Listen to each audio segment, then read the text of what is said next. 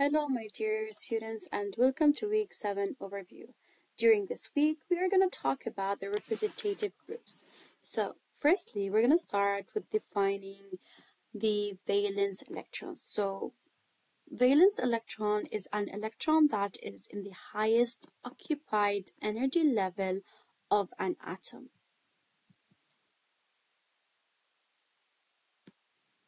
Then we have that valence electrons play a key role in chemical reaction. So properties vary across a period because the number of valence electrons increase from left to right. Elements in a group have similar properties because they have the same number of valence electrons. So the properties are not identical because the valence electrons are in different energy levels. And also because hydrogen has a single valence electron, it is grouped with other elements such as lithium that have only one valence electron. So what are some properties of the A groups in the periodic table? So the elements in group 1A, those are called the alkali metals.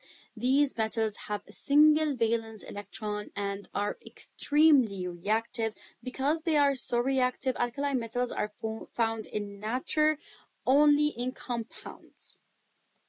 So the reactivity of alkali metals increase from the top of the group to the bottom of the group. We have lithium, sodium, potassium, rubidium, cesium, and francium. Being from this group, being the lithium is the least reactive and their activity increases, francium is the most reactive element of this group.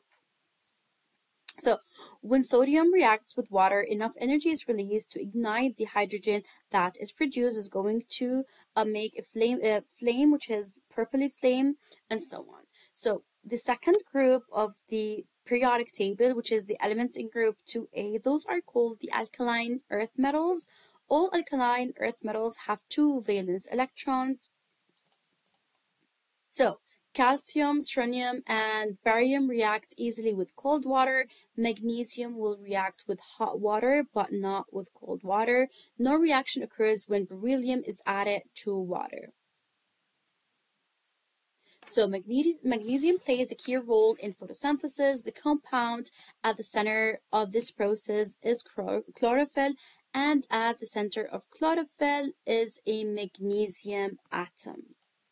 We have the calcium carbonate, a compound of calcium, carbon, and oxygen, is the main ingredient in chalk, limestone, and coral. Also, your toothpaste may contain the compound calcium carbonate because this hard substance can polish your teeth. We have beryllium, magnesium, calcium, strontium, barium, and radium. So, chlorophyll molecules in spinach contain magnesium. An oyster shell and a pearl are both made of calcium carbonate. A plaster cast contains the compound of calcium sulfate. We have here the boron family, which is group 3A, contains the metalloid boron, the well-known metal aluminium, and three less familiar metals, gallium, indium, and thallium. So all these elements have three valence electrons, and aluminum is less reactive than sodium and magnesium. Aluminum is strong, lightweight, and malleable. Aluminum is a good conductor of electric current. So moving then to the boron family, so we have a compound of boron, silicon, and oxygen is used to make glass that does not shatter easily when its temperature changes rapidly. Then we have the carbon family. Group 4A contains a nonmetal carbon, two metalloids, silicon and germanium, and two metals, tin and lead. Each of these elements has four valence electrons.